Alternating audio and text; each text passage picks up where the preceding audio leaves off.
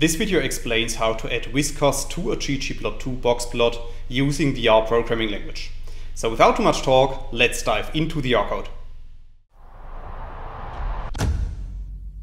In this video I will show you an example, and for this example we first need to create an example data frame, as you can see in lines 2 to 4 of the code.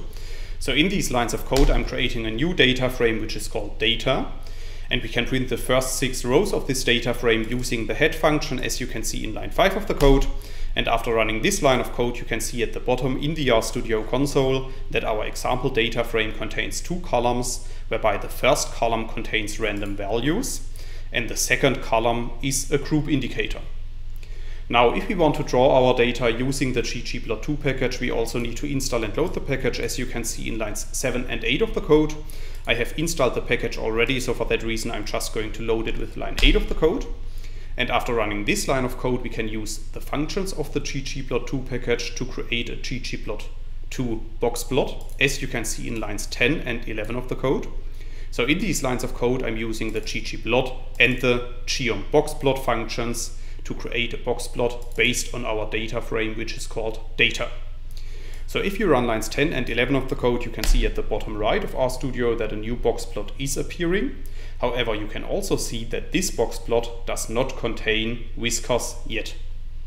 So if we want to add Whiskers to this boxplot, we need to apply the set.boxplot function, as you can see in lines 13 to 15 of the code.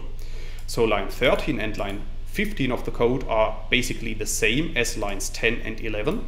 However, this time we are also adding the set.boxplot function to our plot, and within this function I'm specifying the geom argument to be equal to the character string errorbar. So if you run lines 13 to 15 of the code, you can see at the bottom right that our plot is updated, because this time the plot also contains Whiskers.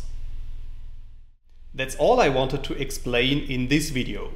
In case you want to learn more on this topic, you may check out my homepage statisticsglobe.com, because on my homepage I have recently published a tutorial in which I'm explaining the content of this video in some more detail.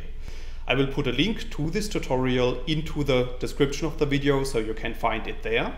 If you have liked this video, or if you have any questions, let me know in the comments section below. I'll try to respond to all comments as soon as I can.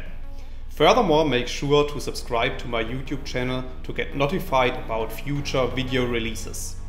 I have already published about 500 videos on this channel, and I'm releasing new videos on a daily basis. Thanks a lot for watching. See you in the next video.